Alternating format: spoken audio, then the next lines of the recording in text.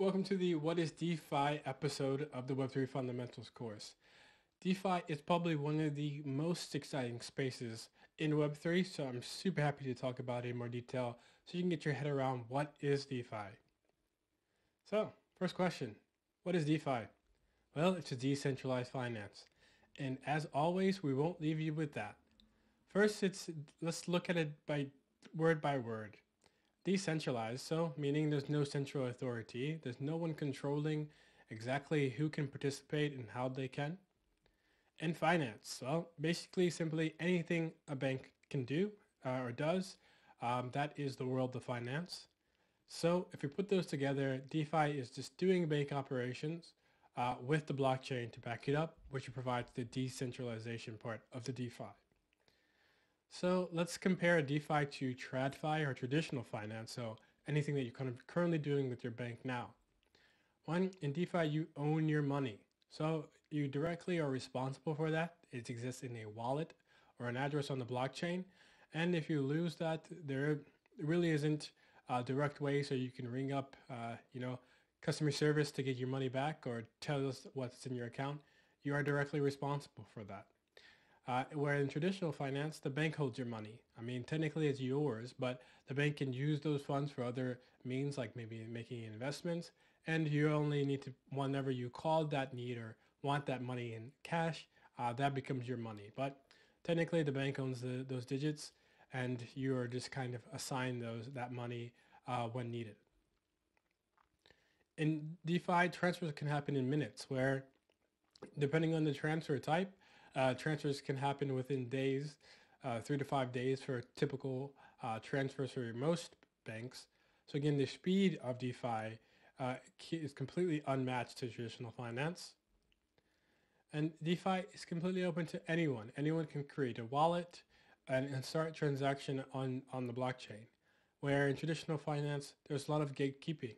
There's things that need to be approved, forms need to be filled out, you need to make and verify your personal identity, maybe have a physical address, an income, to have any access to these services.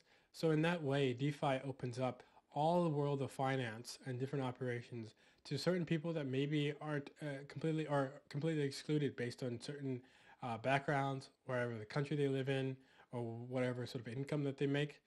DeFi eliminates those barriers. And DeFi is always open.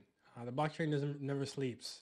It might go down depending on the chain, but it's always open. It doesn't take any holidays or has any opening hours that maybe traditional finance or banks have depending on your country. And DeFi is completely transparent. We can see by looking at the blockchain all of the different transactions that have occurred on the blockchain, where in traditional finance, most of this data is closed and you don't have access to it. So you won't necessarily be able to see who's trading what, the amounts of transactions that happen during the day, and things like that. So DeFi provides a lot of new transparency that allows different protocols and different products to be built on top of it. So let's look at our options, or the things that we can actually do within DeFi, at least some of them.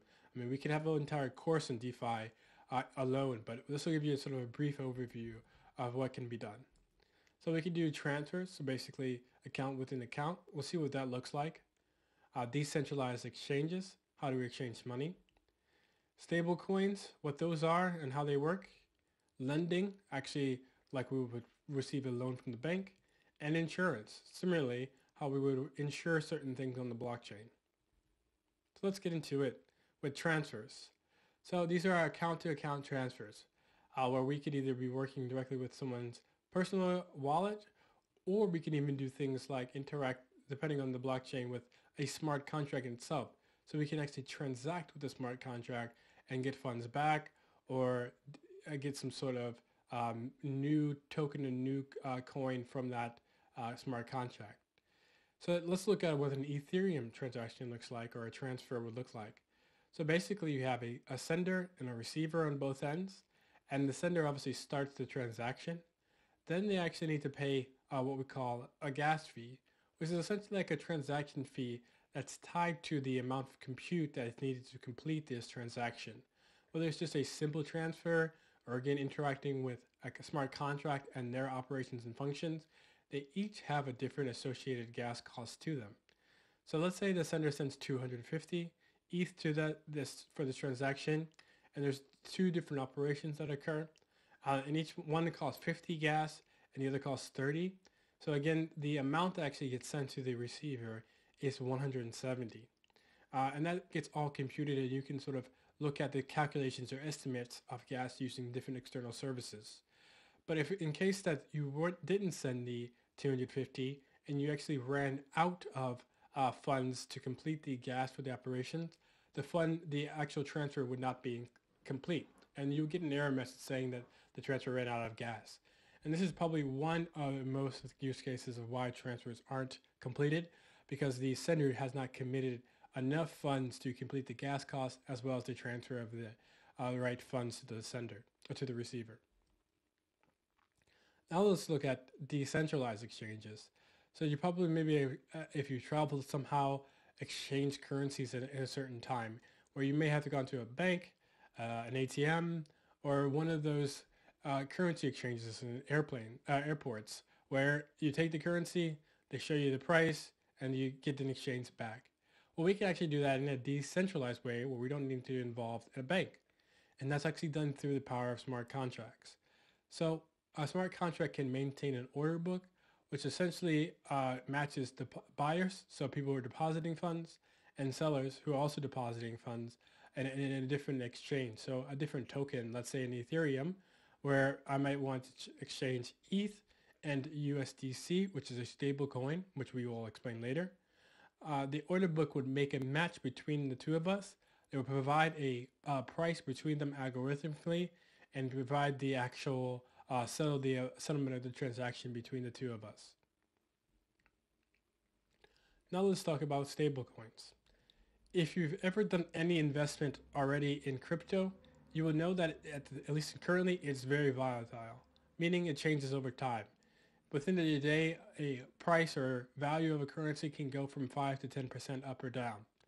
So in order for us to find ways we can replace coins and tokens that represent real currency in the real world, is the ability to create stablecoins. And this is tied to a fiat, which is again currencies that are occurring in the real world, like a euro or US dollars. And they're actually less open to, while fiat is open to inflation and deflation, we can have crypto tied to those values to provide a more stable asset that has less volatile or less change to them. And this actually allows us to make real world currency exchanges. So some examples of this is DAI and USDC, which is tied closely to the US dollar value by maybe give or take 1 or 2 cents, and it's assigned algorithmically towards that, so that we can continue to adjust the value of that stablecoin to the fiat currency and not lose any value there. And again, for countries where this is open to, where there's issues around a highly inflammatory currency, or where governments are making decisions that necessarily aren't attuned to keeping the value of the coin, now we can use currencies like tokens like USDC, which are tied to the US dollar, and we can actually use those for, let's say, real world purchases, or getting paid in a less currency that is open to inflation by being tied to the US dollar, which may be stronger than the currency that the country that you're operating in. So this all is open to the world of DeFi and through the use of stablecoins. We can also do lending. So, in a bank, you have to walk into a bank, fill out many forms, be approved based on your salary, location, things like this, because the bank ultimately holds the decision on when you will receive the loan, and you might also need to provide some sort of collateral or an asset so that they know that if you don't pay the loan, they will lose this collateral, and the bank will at least recuperate some lost funds there.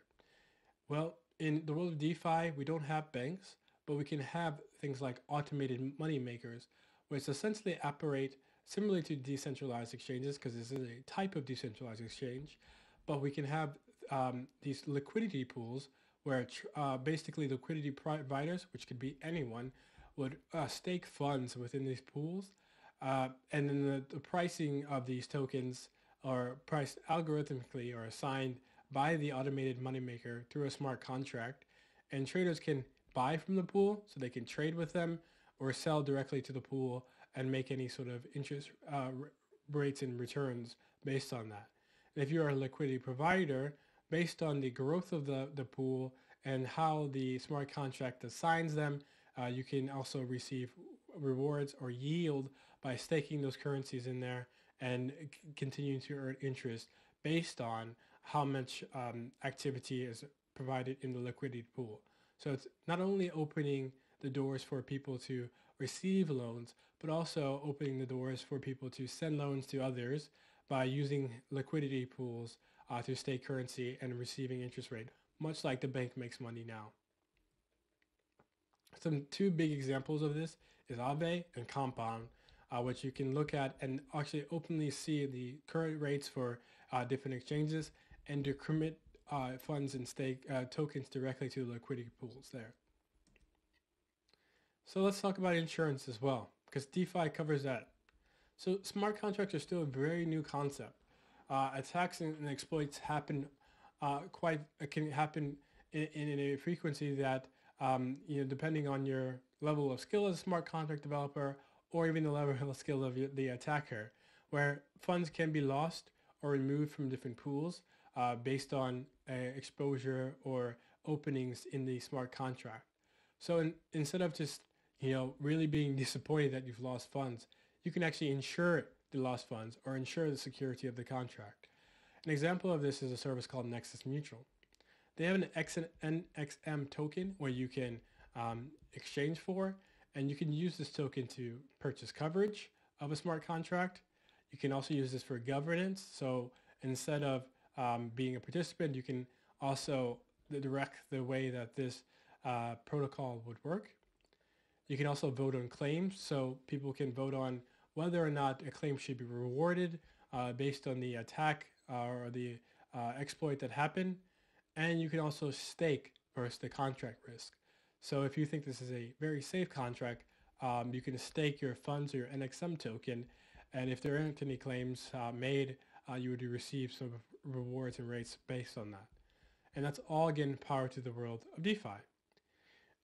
Again, this is opening doors to people to operate in a decentralized way without having the use of banks and getting the same kind of financial uptick that the banks have received for many, many of years. So banks is one organization that DeFi and decentralization has conquered.